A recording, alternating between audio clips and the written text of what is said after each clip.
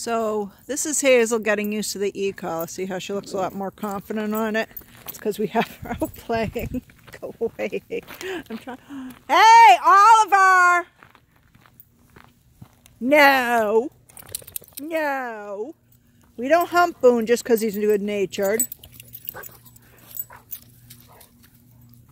There goes Hazel again, if I can take my eyes off Oliver for a moment. Hazel, let's go. Good girl. Okay. It's a lot of work to get her there.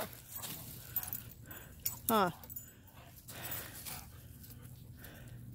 Just glad she's looking a little bit more confident on it. It's a lot like having the hand of God come and tap you on the shoulder and you don't know what's... Dogs don't understand about technology, so they don't understand how you're signaling to them without obvious apparatus like a leash and a collar. So see, that long line on Oliver is what I call my manual e-collar. Boone doesn't need an e-collar. Shana wants to get the ball.